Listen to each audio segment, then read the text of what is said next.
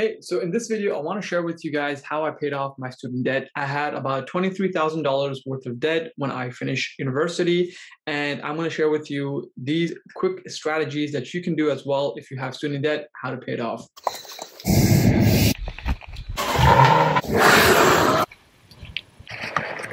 So one of the first things I did is, I studied in university as an engineering student, and I didn't know anything about finance, right? So I didn't know anything about budgeting, about finance, interest rates. I didn't know anything.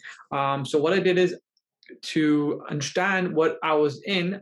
What I did is I would go to my student loan department and I would ask them how much money I have to owe, as well as I would visit the bank and I would ask them how much is the interest and how does that add up to the monthly payment. And then based on that information, I would take that info, I would put it on an Excel sheet, and I would tabulate how much it would cost me per month if I were to pay it off in 1 year, in 2 years, in 3 years, in 5 years. I would break it down into different, scenarios, and I would try to see which one I would benefit from the most, right? And then I would also calculate how much interest would be charged to me if I, paid it off in 3 years, paid it off in 5 years, right? So I would break it up into different scenarios, and I made a choice. I mean, look, this one's the best option for me because I'm gonna have to pay less student loans, right? It won't be a drag on my mind, like consistently thinking about it, right?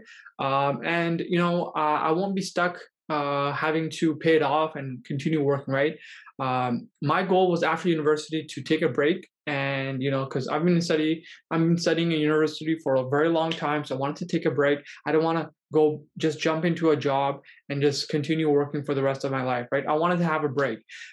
So what I decided to do is break it down into different scenarios to see what would be the best option for me to attain freedom. And when I mean freedom is like being debt free. I didn't want debt to tie me down and hold me and tell me how to live my life, right? Because sometimes what happens is because of all our expenses, our life starts to be molded in a way that it's like based on our expenses, right?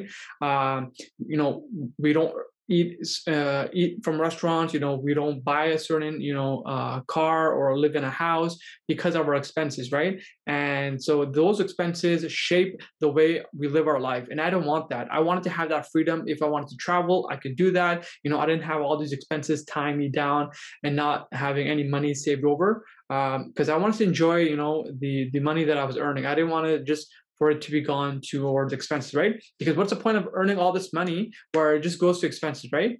Like money is supposed to create memories, experiences, right? For you, for your family, whoever you're earning this for. Our life is not meant to be just paying bills and running after that. And I didn't want that. So I was tired of, like just trying to get by in university. So I covered what I did first. I was like, I try to make it realistic. I figured out how much my total loan was. I figured out how much of my interest was. I was going to these authorities, the bank and the student loan center, asking how much it was. I was trying breaking it up into monthly payments to see how realistic it is for me to pay it off, as well as when I was in university. Because I didn't want to just start working right away, I started working before. So while I was in university, I was earning money. So that money was helping me pay for my school, my food, and as well as I was being able to save money. So that way, when I finished university, right, I was able to pay off a huge portion of it, and that was my biggest advantage because $23,000, like if you don't pay it off, the interest, it just starts adding up, and then just like it's never ending, right? So I didn't want that. So what I did is after I finished university, I was working for I worked a lot. So when I finished university, I was able to take $10,000 and I put the entire 10,000 towards my student loan. So then I had about 13,000 left. So that $13,000. So instead of me paying that off, what I decided to travel, right? And so I had put in 10,000 for my student loan and had saved up a bit, that would allow me to travel. So, and I planned this ahead of time, right? Because when you plan, you can achieve your goals and targets much more easily, right? When you're just doing it last minute, right, you're being reactive. So I was proactive. I planned it ahead of time because I really wanted to travel, and I really did not want to be in debt. So I continued working, and then I traveled, and then I came back, and then I started, I still had $13,000 left. So when I came back from traveling, right, I got a job very quickly, because I still had expenses and had a student loan. So I was paying for student loans, I was paying for my expenses, and I was saving money. And what I started doing was, not only did I get one job, I started getting two other jobs as well. So I was working in the morning from 8 o'clock in the morning until like 4:30, and then from 5 to 10 I would work my second job, and then in the weekends I would have my third job. So I was working like consistently for the entire day, and I was able to save a large amount of money in a very short time period. As well as, not only that, I also started side hustles. So I would try to find cell phones that were very in demand, and I would get them at a low price, and then I would sell them. That would give me a bit of extra money. So I would always try flipping these small items and trying to get that extra money wherever I can find. So I was always trying these side hustles, and after a couple of years, I realized that, not after a couple of years, after a couple of months, I realized that I was working way too much and I was getting tired as well, right? So I was like, it has to be a better way, right? I'm not seeing my family, I'm not going out, right? I'm not even able to enjoy the money that I'm saving and earning, right? So what I did is I started learning about finance and investing and saving and budgeting, and how to earn more income. And so over the couple of years, right, I was able to pay off my student loan completely. So $23,000 gone. And I was able to also, the money that I earned, right? The biggest thing was, the thing that I didn't like, the worst thing that happened to me when I was earning income is, like, I would always lose it, right?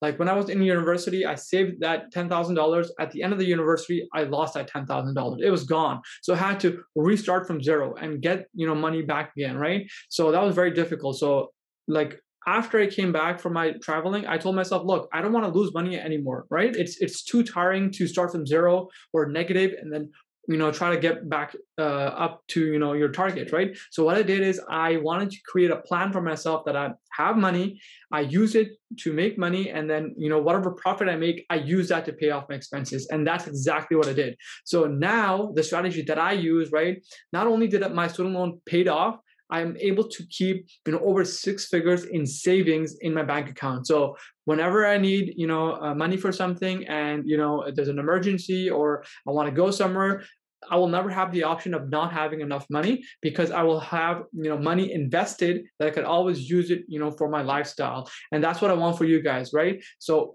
once you pay off debt, right, you can start focusing on actually building income. You can actually focus on going after the real goals that you have in life. And so I just wanted to say, I'm very blessed. I'm very thankful that I was actually put into this situation where I had opportunity to go after and pay off my debt. Because once you pay it off, it's like freedom. There is nothing holding you back, right? You want to go after your goals, you want to go after things that you really want, like maybe traveling, right? Maybe you want to buy something for your family. You can really focus on that, right? It's not only about yourself. Like, it's not only about wanting things for yourself, it's about wanting things for your family. And paying off debt allowed me to do that. So it could be just buying a TV for your family, right? Maybe your family has like this old TV and it doesn't work properly, but you're able to purchase a TV for them. Or maybe your family is consistently washing dishes by hand, and you want to provide comfort to your family, and you want to just buy a dishwasher, right? Like, it's $500, right? But it's not a lot of money, but it could be a lot of money if you don't have enough. So paying off debt allows you to focus on all these targets to improve your life, but also your family's life. So that's really cool. So Yeah, I encourage you guys to, right? If you want to pay off your debt, the first thing you need to do is you need to clarify how much you actually have, right? And then you need to also verify how much interest you're being charged, right? Because the thing that I dislike the most about my student loan is like I was paying, I was losing money even while I was sleeping, right? Because the interest charge, it's consistent, it's 24 hours, it's working against you, right? It's never ending. So the only way to slow down the interest is to completely pay it off. So I didn't want, to be working for, just to pay off my student loan. I didn't want that, right? I wanted to, get out that, that race of just like chasing this machine, that's building expenses, right? I want to be able to build a machine that helps me build wealth, but I don't want to be able to, pay expenses with that, interest. So yeah, I was super, super, super against like, being able to increase my expenses while I was sleeping. So I knew I had to pay it off. Okay, so I paid it off. And sorry, I made it realistic by actually figuring out how much I owed. I found out the interest. I found out the monthly payments.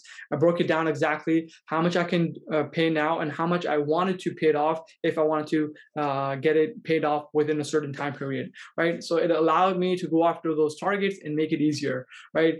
Guys, don't make debt be something that controls you. Once you pay off your debt, you'll be able to focus on more things, more fun things for yourself and your family.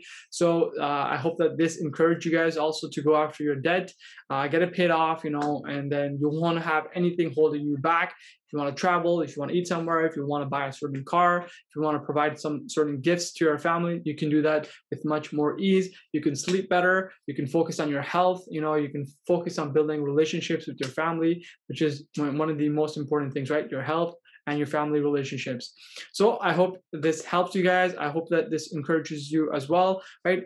In the beginning, I was just an engineer. I didn't know anything about finance, but slowly, right? I read a couple of books, I watched a couple of videos, and then I implemented, right? I put myself in an environment where I had to perform, right? I had to go learn the side hustles to hit my monthly targets to pay off my student loan. And, working step by step, little by little, I was able to pay it off. And so, yeah, I was able to do it, because it was important to me. It was a priority. So I hope that you can also make this a priority for yourself and one day be free from student debt so that you can go after what you actually want out of life.